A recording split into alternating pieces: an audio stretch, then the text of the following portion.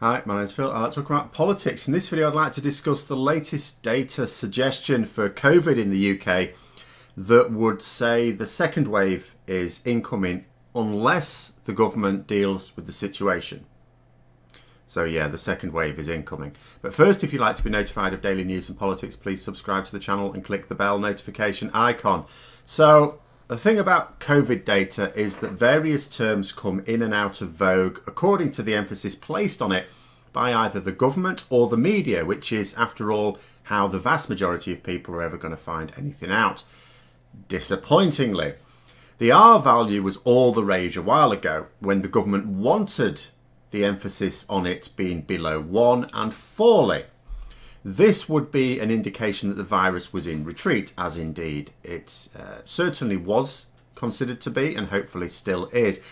But a few weeks ago, although the government was saying the R value is below 1, the official data in a leaked report suggested that in actual fact the R value was about 1 and above 1 in certain areas, and more importantly, rising.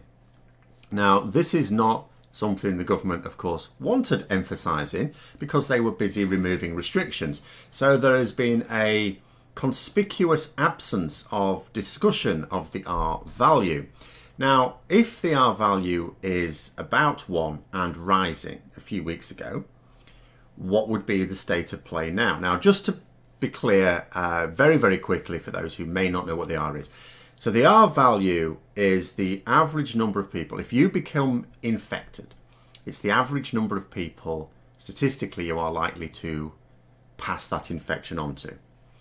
So 1 means for each person that becomes infected, they'll pass it on to one other person. Now that's stable because it means that, you know, as people recover, more people are becoming ill, but it's the same number of people. I say recover, there is an alternative, but we don't have to go down that road, hopefully. If it is below 1, then it means it's in retreat, because for every new person that becomes infected, they are, on average, going to infect less than one other person. If it's above 1, then it's more, so then that's on the rise, and it means the number of cases will grow exponentially, which is obviously what was happening during the first wave. And if it happened again, well, that would be the second wave. Now, what can be seen now in terms of the data being suggested is that the R value for London is about 1.3 and for England overall about 1.1. Now, it's very difficult to get very reliable data on this because the government keep hiding it, so we keep depending upon leaks. But Matt Hancock, for example, has been saying that there are about 100 mini lockdowns going on in England, dealing with local spikes in different areas, though, as I say, we never get to see the details directly from the government. Now, various scientists are saying that if we are to avoid a second wave, which they still suggest is medically possible, then the government have to introduce measures that will not only be effective in suppressing the rate of infection, but that can also be policed. Because one of the main problems with the restrictions so far, from the legal commentator's point of view, even when we were in proper lockdown, was that the regulations were written by people with no deep understanding of the law. Now, that's generally the case anyway, because politicians don't need any qualifications. But normally what would happen is they'd be subject to parliamentary scrutiny, and therefore public scrutiny. They'd get expert scrutiny. That would all feed into the debate. This didn't happen. Now, sure enough, the first regulations had to be brought out quickly. It's an emergency, okay. But after that, there should have been that parliamentary scrutiny, and there never has been. They just announced things without any discussion. Now, that, of course, made it impossible to enforce for the police many of the regulations from the start, and it hasn't improved. Of course, my view is that this is not, well, if it's not actually deliberate, it's certainly not seen as a problem for the government, because we need to be clear about what the government objective here, and it is not to suppress the spread of the virus.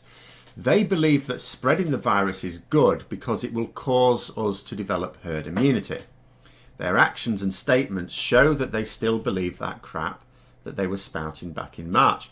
So once you accept that the key figures in government believe in the herd immunity concept, then you also understand why they actively want the infection to spread far and wide, and that they will only ever take measures that would suppress the rate of infection reluctantly. You know, so their objective is to encourage the spread of the virus in a way that prevents them being blamed for the high death toll, which will be directly attributable to the behaviour that they are encouraging. Now, on that point, I don't really want to get into this in any great detail again, but I'm now reading that face masks are going to be compulsory in shops in England from the 24th of July with up to £100 fine for non-compliance.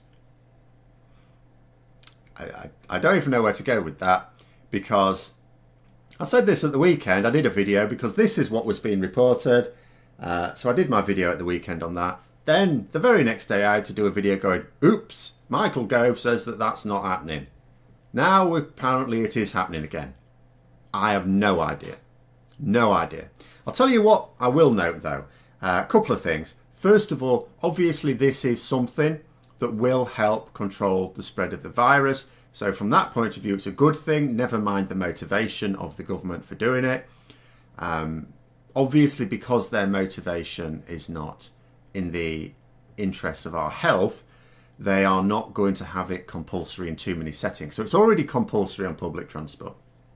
It's to be compulsory in shops. Maybe other things as well. Who knows? I'm not believing it until it's enforced, because I've given up now. But the other thing is, when I was reading it on the BBC website, there was a little line here on their report of it. So it says, more than half of adults surveyed by the Office for National Statistics in the first week of July, so quite recent, said they used a covering while outside their home. Lying bastards. Now, obviously, I've not been all over the country. I'm only in my local area.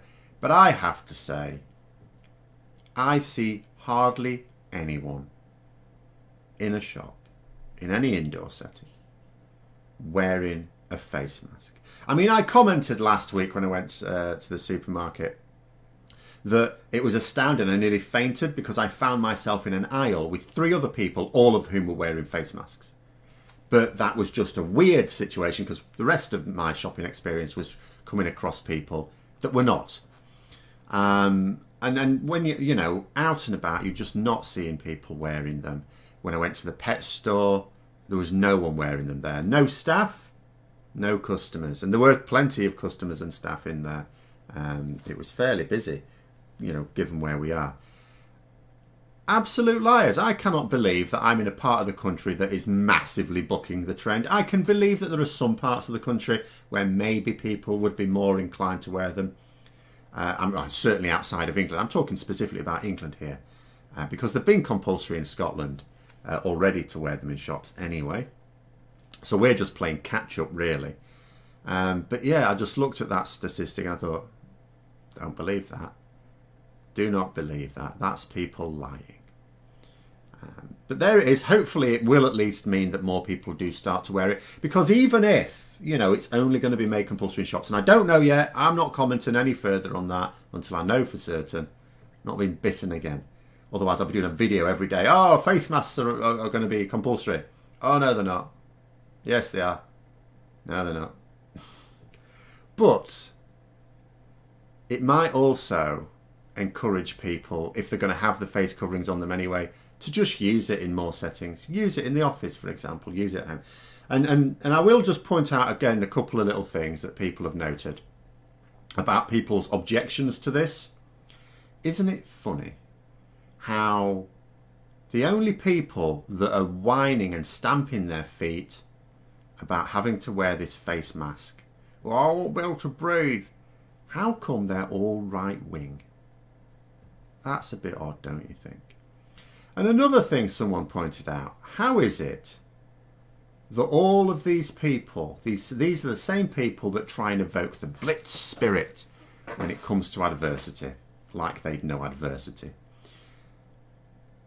And yet they're moaning about a bit of cloth or fabric across their face. Do they not know that in the Blitz, people had to wear face masks from time to time. So you should try wearing those if they weren't uncomfortable.